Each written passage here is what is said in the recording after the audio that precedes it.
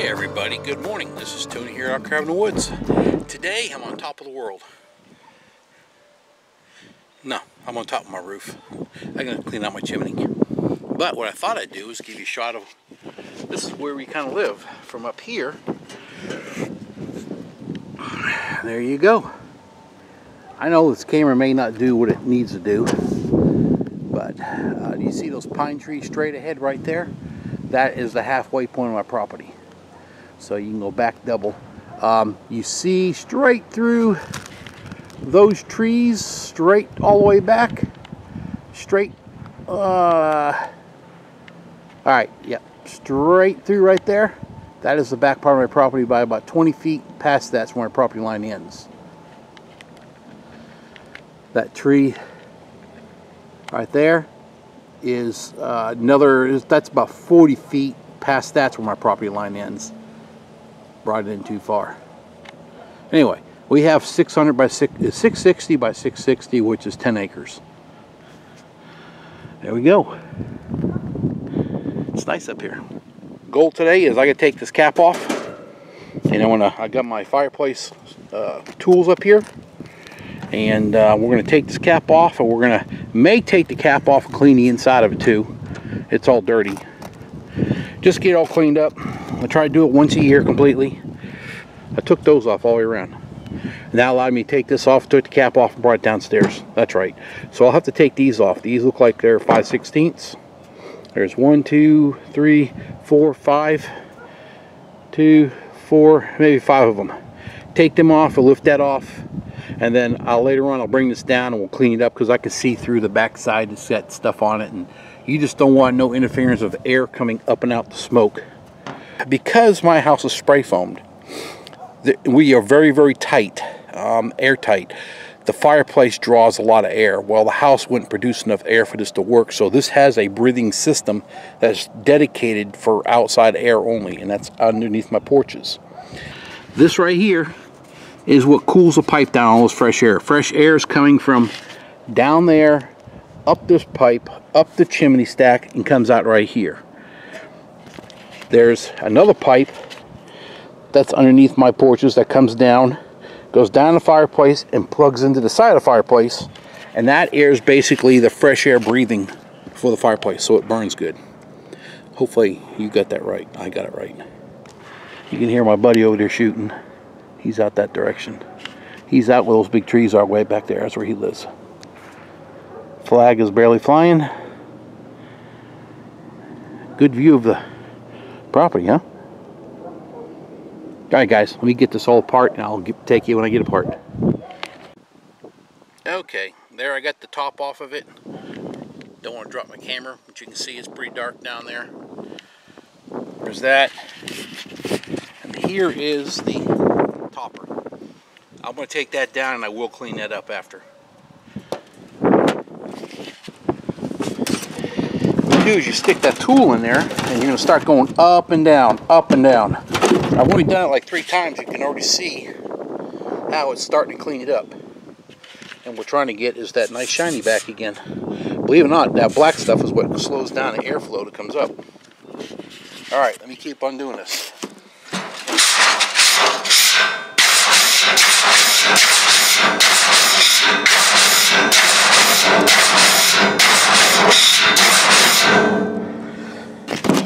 Alright. As you can see, it looks a lot better. Alright, I'm going to have to put 2 hands on this, and I need to start screwing these together, and I'll bring it back when I'm done. Alright, wait. Put my fingers around it so I don't drop it.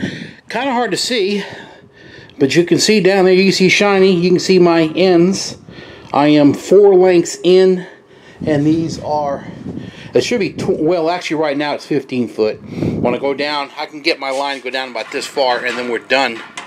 That'll be 20 foot, and that'll be right at the top of the fireplace. And then there I come in from the top, from inside the fireplace and go up and hit. So, there it is, looking nice and clean. Everything's looking good here. I'm going to bring it on out. A couple more strokes and bring it on out. And then I'll go ahead and take this down. And I'm going to spray it down with something. Wash it out real good. Clean it. Then put it back on top. and we'll be done with outside. Then we're going to move on the inside. All right, here's the top. It was nice and black inside, but also all those grill fins were really dirty. I got them all cleaned up too. Wire brush it cleaned. Then I used carpet cleaner, and I had an engine degreaser. Engine greaser I ran out of. Then I used the carpet cleaner. Let it soak on it for about a half an hour, and I took this brush and just brushed it all down real good, and it came out really good. Come out a lot cleaner. All right, I'm not going to bring the camera up top. You've already seen it apart. You've already seen down inside. It's getting windier out. I just started feeling sprinkles, so I'm going to leave the camera down here and go up there, finish that off real quick, and get on down before it looks like it's fixing to rain soon. All right, guys. I went in the house and I just started digging into cleaning out the chimney on the inside, and I forgot to even turn the camera on. The camera was nowhere near. I got the chimney inside, not the pipe, but I got a lot of the fireplace inside scraped clean. So now I'll tell you the process, what happened. Oh, I got my headlight on. We took the cap off the chimney. We went 20 feet down with my wire brush deal I got for that. It completely cleans everything out, and what happens is all that stuff that's in chimney falls on top of this. This is 100% ash. You can see it, okay? Now, what this is here is an insulated pad. That's a ceramic pad. We are looking right now, basically the chimney piping is up this way, okay? So we're looking at the top of it. This is really the bottom that we look at. I'll have to show you two later. This pad I am replacing. It's no good, it's junk, and we already got a new pad for it. I already put it up. Here's the vent pipes. I'll show you what I'll do is I'll put it back together again, and I'll show you these pipes where they sit and how they go in. But you wire brush, clean them all up real good. None of the holes were plugged up, but they just get all scaly. And you just make sure down the pipe down there looks nice and clean, and you can see it does. This piece here actually sits underneath that ceramic thing I talked to you about, and it's what helps hold it up. I will show you all that too when we get back inside again. Now what I'm going to do is grab this, and this is what I will take and stick up from inside the house, and I'll show you when I get there. Alright, you can see the inside of the fireplace. This is just the inside walls, how they've been scraped. They still can be scraped a little bit more, but this is what we got to do next, is right here. There's the chimney, it goes up. Now hopefully you can see it, because I can't see, I've got the camera up there. But that's what we've got to get clean now. So, and all those pipes I showed you out there, they fit in these holes, which goes right over here also. Okay, we're going to stick the wire brush deal up there. I don't know if you all can see it fall out.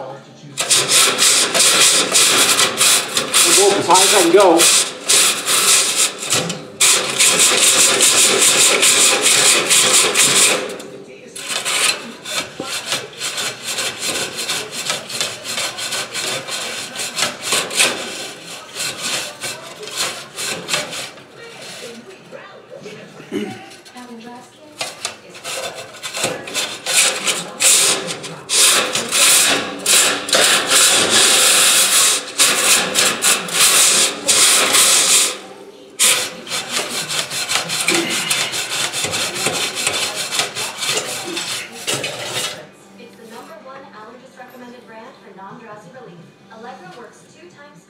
Alright guys, alright, I got the most of this chimney is cleaned out. We're done.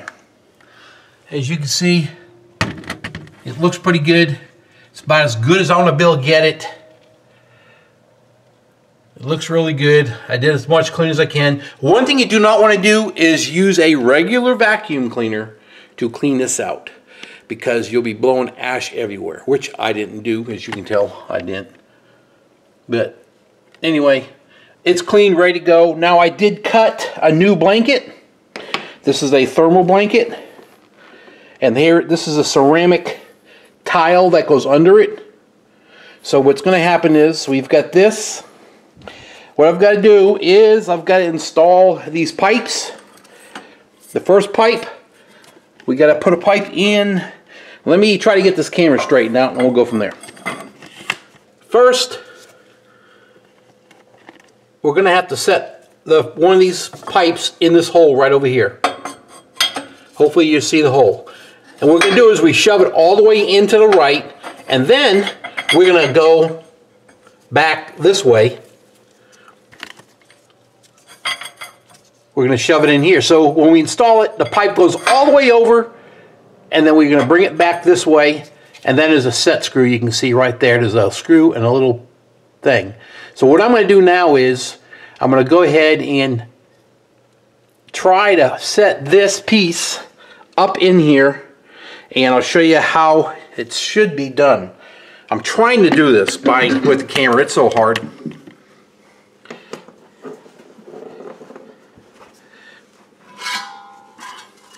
Here's this piece I told you about.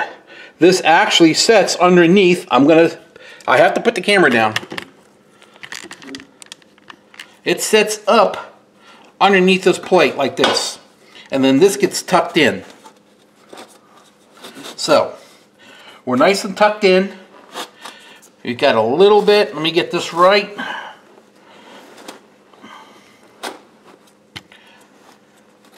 Okay. The ceramic tile is dead even with this metal beam underneath. And then there's about an inch on each side of this fabric, on each side, that sticks out. So now what we're going to do is we're going to take this and we're going to angle it up sideways and then tuck it up. And then we'll stick some more of these air pipes in and then we'll push down on it. But what we're going to do now is we're going to take this, we're going to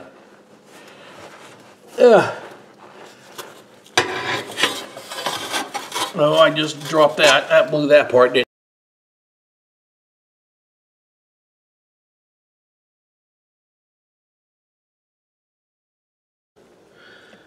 Okay, I don't know if you guys can see this, but we're going to try to make it work.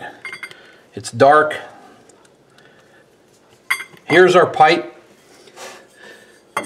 And we're going to stick, if you notice this one pipe, this one end has a little hole in it at the very end. That's the end. It always goes to the left. I'll show you that reason why of that.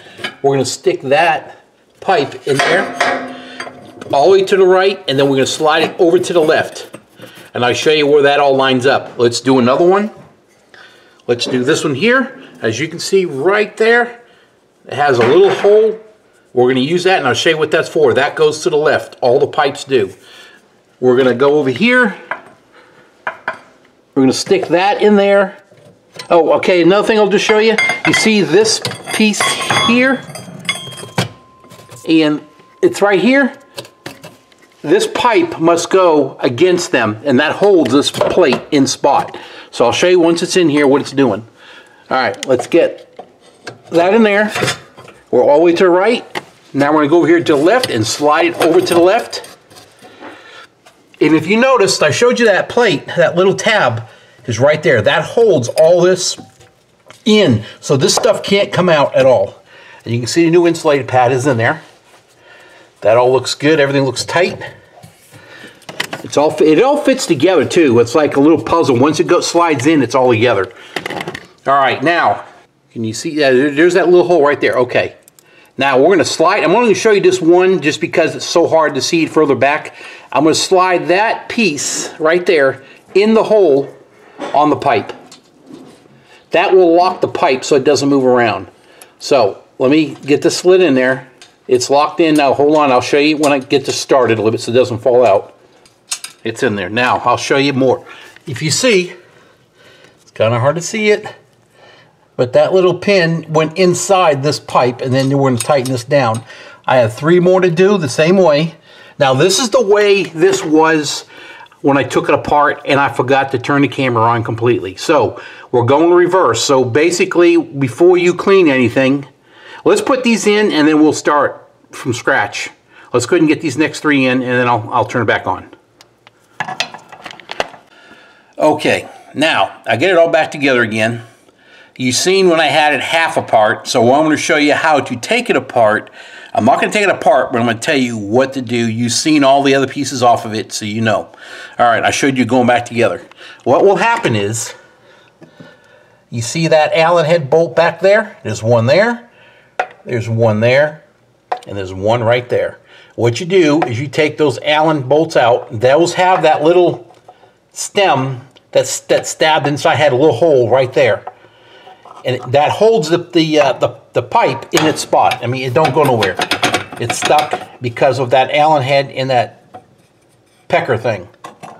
So, I've got three. What you're going to have to do is to take this apart. It's going to be take all three of your bolts out and those little tabs. Take them out. Then you're going to take out this one pipe. So you're going to push it to the right, and it's going to fall out. You're going to drop down. So you're going to push it to the right, it's going to drop down, and then you pull the pipe out. And I had a 5-gallon pail sitting there waiting to put all the stuff in. I grabbed this next one, this whole pad up top here, this whole panel. You can see that white pad, the white foam stuff right there, I had on the truck. This stuff here, when you take this out, what they tell you to do is you can push up on this back piece so that pretend my hand is that ceramic pad. You're going to pick up the back and you're going to tilt it forward and you're going to slide it right through here. This is not going to be here. It'll be off. You'll slide that right on out. When it's out, be careful because it's going to be full of junk. Have a bunch of towels laying around. Have whatever you need to protect your floors because it'll be full of soot. Then you can take these bars one at a time. Like I said, you grab it and you can go to the right. This side will fall out of the hole. Grab it, pull it down, put it in your bucket. Do the same thing there. That opens up that whole area you've seen that I had in there. And what I did to go backwards, reverse, after I cleaned, I wire brushed all the stuff out. We looked at it. You've seen that outside. I put that back pipe in. I went ahead and put in that Allen head bolt. You see the Allen head right there? I put that in there. Got that one set. I had this one kind of ready. And then I had this pad set up. This is a ceramic, about a 1/2-inch thick blade. You've seen it outside, I had in the back of the truck, like a board, ceramic board. And then that foam, fire pad stuff, went on top of that. And then this piece slides in and locks it all together. You're going to go backwards. You're going to take this, you're going to slide it up in, push it up, slide this pipe in its spot. Now actually hold it there long enough for you to go ahead and get this pipe in. It's not heavy, it's light. I mean, this stuff's light. You can get this in here and you get those tabs, push this back all the way. That keeps everything from pulling out. As you can see, this fireplace is ready to go. It's done, it's clean. Everything looks good. We're going to light the fire here in a little bit. I did want to show you this real quick. I want to show you also cleaning the glass. I was on the roof, I was telling you about the fresh air that allows air to feed the fire. It is this piece right here. This little flapper door you turn. That's closed. With that open, that now will feed the fuel to this fireplace. The extra air it needs to run. This is also a dampener also. There's two things that work with that we leave open all the time. This does the fine tuning of that. So that's wide open. This does the fine tuning. When you go to light it, we're going to slide both of these over. I can't remember now. I think they could both go together as one piece. This is on a timer and it comes back on its own. It's like a super open and then this fine tunes it. I'm going to show you how I clean these windows. I found a simple way. Let me go and get ready for that and I'll show it to you. Alright, I'm going to show you my secret weapon for cleaning the glass on these. Look at that, easy off. Works very good. I always put paper down on the bottom. Paper's down here in the bottom and I'll go ahead and spray the doors.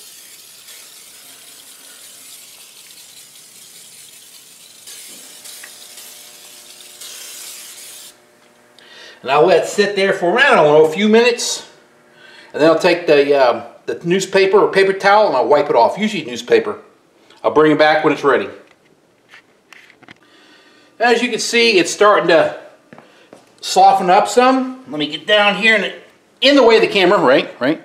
Anyway, it's starting to soften up some. You can see it, but it comes clean real easy. Now, what I can tell you is, let me change with this. I already sprayed the other door because you got to both let them set. But you need to really think safely about getting your fireplace, chimney cleaned yearly. You must do it. Fires can happen. Weird things can happen. I'm going to show you a fire blanket that we bought.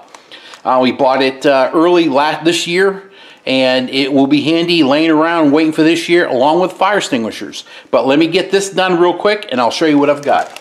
This here should be getting close. And all I did, take newspaper and just spin it around. And right now, I mean, I don't know if you can see it. It's hard to see, I know. Let me try to turn my light on here. Okay, it's almost gone.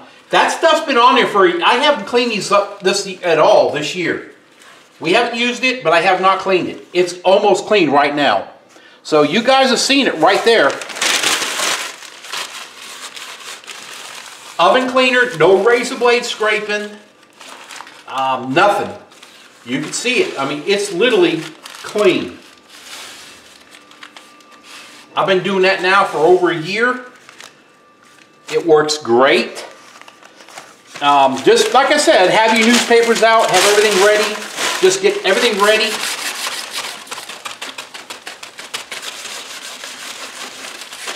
You guys can see it. I mean, it's spotless right now.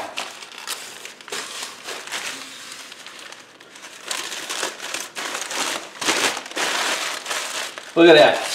You see me, no scraping at all. None.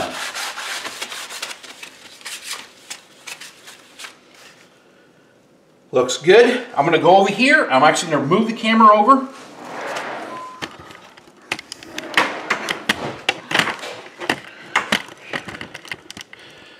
There's the second window, the second door. And we're going to spray it. We're going to wipe it down. Completely clean.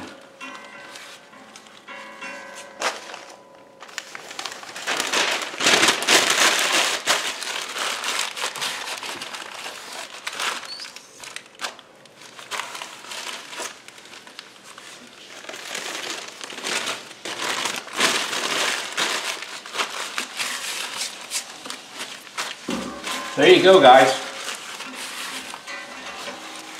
No more razor blades. No more using newspaper and Windex and vinegar. That stuff's old. 100% clean right now. Alright, got the fireplaces all done. The windows nice and clean. Nice and clean. Looks good. Now I do want to talk about two things real fast. You have a fireplace, you have a responsibility of keeping your house safe. Okay, yes, they offer all kinds of fire extinguishers. There are different ones. Believe it or not, this fire extinguisher is for boats. Why boat? Because when you're on a boat, you want, that's the only thing you have to be able to put a fire out. So the chemicals they use are a lot stronger, or a lot better than a regular house one. So we have two of those fire extinguishers. They're for marine use fire extinguishers. They're just a lot more, I guess, more potent, a lot better. I've did some research. They just work a lot better than a regular house one. They last longer. Second thing, you have a fire in your home. Something's burning in your house. It could be very small. I mean, you could have a couch on fire. Who knows? Your stove, I don't know. Fire blanket, invest in one. This is the fire blanket we have. This is the one we've got. All you do is pull the tabs down. It's Velcro. It opens up. You pull it out, and there's the blanket. You throw it on top. I forgot how many degrees it withstands, but it literally lays down and puts the fire out. You remember at the beginning of the year, I told you about my neighbor's house caught fire. They first thought it was the fireplace was the problem, the wood, something inside. They had a fire blanket just like what I got. In fact, that's where I got the part number from them. I ordered up, found the dimensions and ordered one. The reason is after the fire was done, the fire blanket that was inside the fireplace, the blanket was still inside the fireplace, not burned up. It was a complete blanket that it suffered. You can see the colors, but it literally, to me, if I would have thrown that on top of, it will consume that. If that couch is on fire, that chair, it will put the fire out. It'll smother it. If it was a stove fire, a grease fire, you throw the blankets on top. Excellent. You research it, guys. Check into it. This is the fire blanket that I got. You guys can all see it. There's the size on the bottom right. There's what we've got right there. Tells you to pull it. This tab's on the bottom. You pull this out, and the whole fire blanket comes right on out of the whole thing. And there it is. And it's a pretty big fire blanket. No other instructions to it. It tells you how to do it right there. Some more. And once again, after the fire's done, we walked over. Everything else is burnt. Fireplace stood there, and the fire blanket still laid in the same spot, not burned through. To me, that's why I got one. I seen that. I said, man, that could save our house, anybody's home. Something's on fire, anywhere in the kitchen, you might be able to smother with that. Between that and that, if you're home, you might be able to do it. To me, this is what we all need to have if we have a fireplace. Fire extinguishers are very handy. My fire extinguisher is right there. There's two of them. There's number 2. It's a bigger bottle right there. We're talking 10 foot away. Fire blanket, the same spot. It's ready to go. All right, guys, I'm going to get going. I am going to go ahead and say thanks for watching this. Thanks for subscribing. Share with everybody. It's important that everybody knows to maintain their fireplaces. Safety, things that need to be done. And like I said, share with everybody and hit the bell button, and gives you notifications whenever I put a new video out. All right, y'all have a great day. Thanks again. Bye.